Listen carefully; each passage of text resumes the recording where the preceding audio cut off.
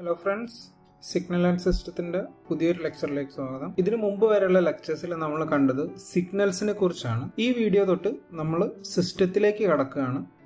So എന്താണ് system എന്ന് ചോദിച്ചു കഴിഞ്ഞിട്ടുണ്ടെങ്കിൽ by definition A system is formally defined as an entity that manipulates one or more signals to accomplish A function then bye yielding new signals. So ഈ definition പറയുന്നത് എന്താന്ന് പറഞ്ഞു കഴിഞ്ഞാൽ it is an entity that manipulates one or more signals എന്നാണ്.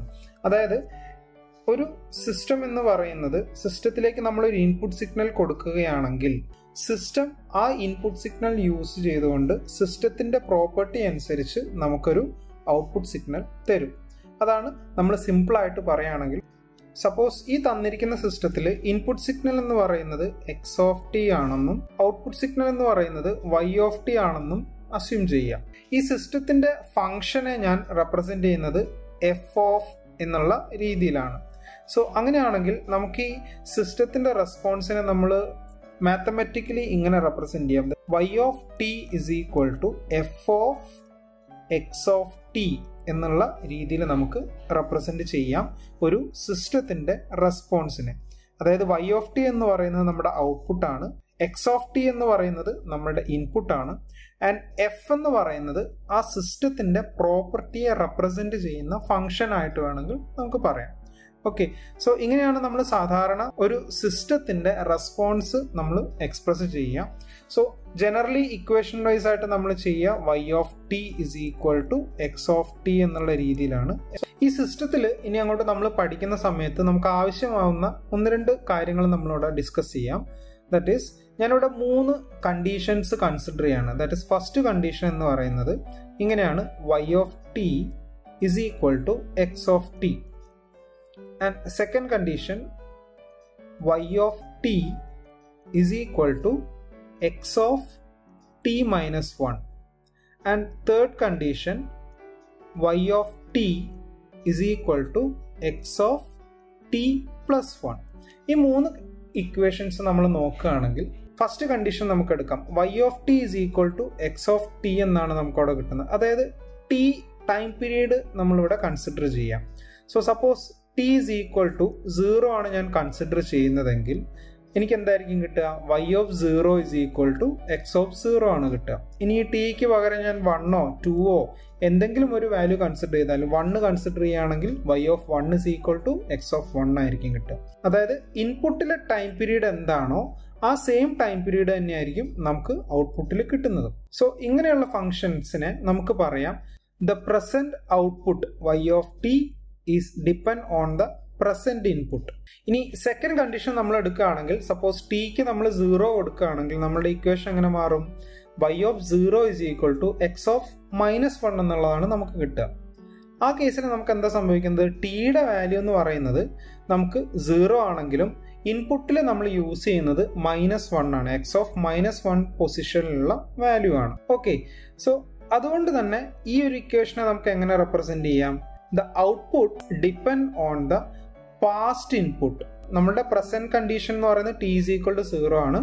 പക്ഷെ ഇൻപുട്ടിൽ നമ്മൾ use ചെയ്യുന്നത് എക്സ് ഓഫ് -1 ആണ്. ടിയുടെ വാല്യൂ -1 ആയിട്ടാണ് നമുക്ക് വരുന്നത്. That means it is past input ആണ്. ഫസ്റ്റ് കേസിൽ നമുക്കത് പ്രസന്റ് ഇൻപുട്ട് ആയിരുന്നു. അതുപോലെ തേർഡ് കണ്ടീഷൻ ആണെങ്കിൽ നമുക്ക് എന്താ കിട്ടുക? ടിക്ക് നമ്മൾ 0 കൊടുക്കുകയാണെങ്കിൽ V are getting X of 1 ആണ് നമുക്ക് കിട്ടുക. അതിന്റെ മീനിങ് എന്താണ്? The present output is depend on the future input. So future input.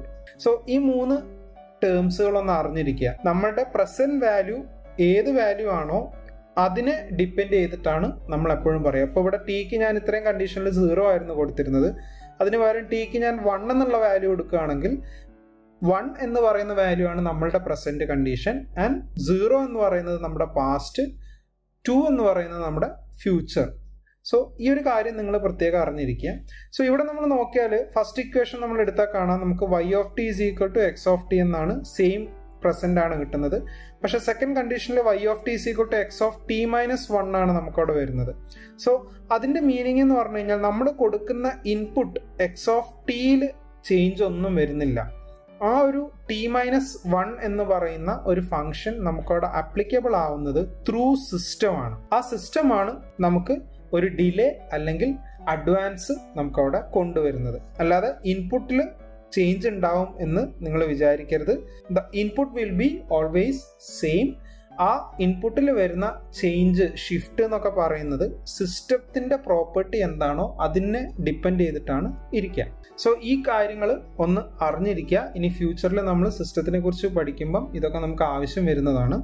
So ഈ സിസ്റ്റം പറഞ്ഞതിൻ്റെ കൂട്ടത്തിൽ നമുക്ക് പ്രധാനപ്പെട്ട സിസ്റ്റത്തിന്റെ കുറച്ച് പ്രോപ്പർട്ടീസുകളും കൂടെ പറയാം. സോ ഈ സിസ്റ്റത്തിന്റെ പ്രോപ്പർട്ടീസ് നമുക്ക് വളരെ ഇമ്പോർട്ടൻ്റ് ആയിട്ടുള്ളതാണ്. അതുകൊണ്ട് തന്നെ ഓരോ പ്രോപ്പർട്ടീസും നമ്മൾ സെപ്പറേറ്റ് വീഡിയോസ് ആയിട്ട് ചെയ്യുന്നുണ്ട്.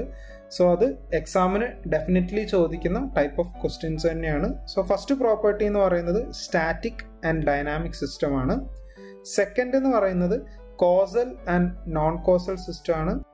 തേർഡ് എന്ന് പറയുന്നത് time ഇൻവേരിയൻ and time variant system.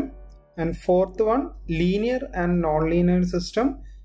Then the final one stable and unstable system ആണ് പ്രോപ്പർട്ടീസ് ഓഫ് സിസ്റ്റം എന്ന് പറയുന്നത്. സോ ഓരോന്നും നമ്മൾ സെപ്പറേറ്റ് ആയിട്ട് പഠിക്കുമ്പോൾ കൂടുതൽ ഡീറ്റെയിൽ ആയിട്ട് നമുക്ക് അതിനെക്കുറിച്ച് പഠിക്കാം. സോ ഇത്രയാണ് ഇന്നത്തെ വീഡിയോയിൽ വരുന്നത്.